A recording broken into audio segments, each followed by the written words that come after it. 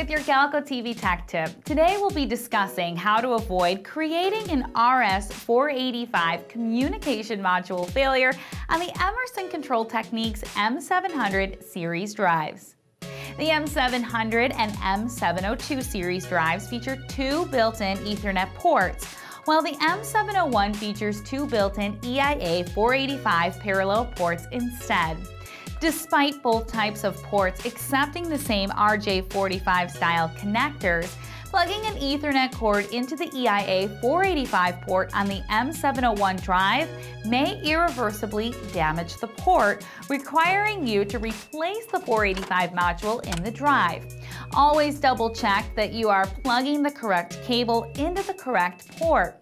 Also available are adapter cables to connect either a USB port to the 485 port or to connect an EIA 232 port to the 485 port. Have a question you would like to ask us? We now offer an official Q&A forum at forum.galco.com.